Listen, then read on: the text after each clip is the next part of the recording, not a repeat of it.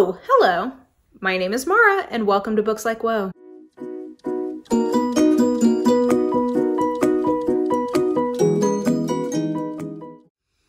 Okay guys, I am bringing back a video that I did last spring, and I think you guys really enjoyed it, so I wanted to do it again, which is basically I'm just gonna like run through all of the books that are currently on my physical TBR. I think there's about 60 of them. And I don't know, like I enjoy watching these types of videos from other people. I think that it just kind of gives you a sense of like what all is sort of on deck for me. And for me, what I consider to be on my actual physical TBR are things that are either a part of a challenge that I'm doing. So like I definitely need to get to them at some point in this year. Things that I'm just excited about imminently are coming up, or any kind of buddy reads or book club things that I have going on. So this is like a snapshot in time, because obviously this changes like day to day, like as I'm finishing books or getting new ones. So this is a snapshot of my TBR, and I thought maybe we would kind of go on a journey through my bookshelves. So we'll start here on my TBR cart here in my bedroom, and then we'll move into the classics bookshelves and then into sort of my general bookshelves. So let's just get into it, guys. Oh, and I'm not going to try to do these in any particular order. These are just literally going to be me like grabbing them and talking about them. So it's not going to be alphabetical. Have fun with this, future me, when you do your editing and type up the description box.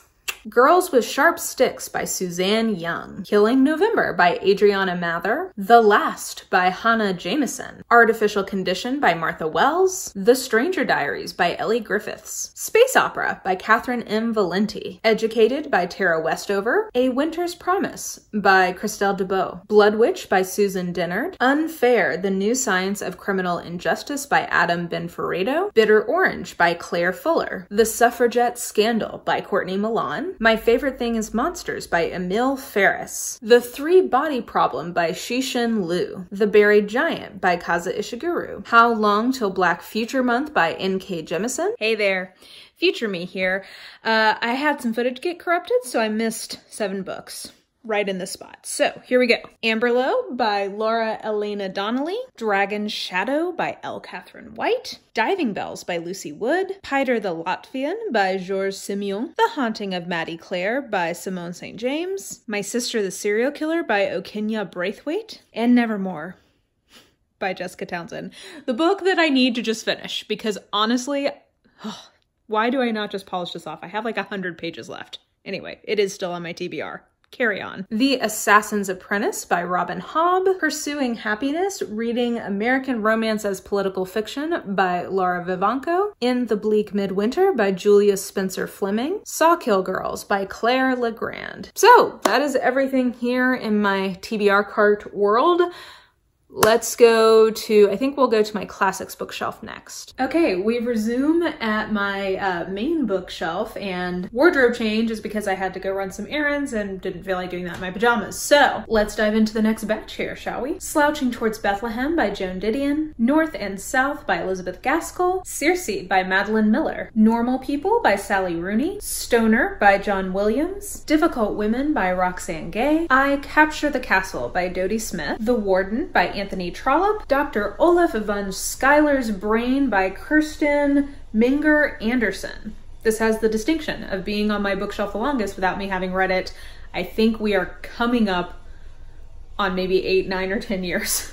It's gonna happen. Of Mice and Men by John Steinbeck. Essays in Understanding by Hannah Arendt. The Web of Life by Fritjof Capra. Human in Death by Keisha Ali. The Woman Reader by Belinda Jack. Beyonce in Formation by ONISE'EKE Tinsley. Women and Power by Mary Beard. The Art and Science of Low Carbohydrate Living by Volek and Phinney. Born Again Bodies by R. Mary Griffith. Blessed by Kate Bowler. Becoming Wise, An Inquiry into the Mystery and Art of Living by Krista Tippett. And I think that's it for this main shelf. The rest are out on my classics collection shelf, so I will meet you back there. Okay, we have made it all the way out to my collections bookshelf.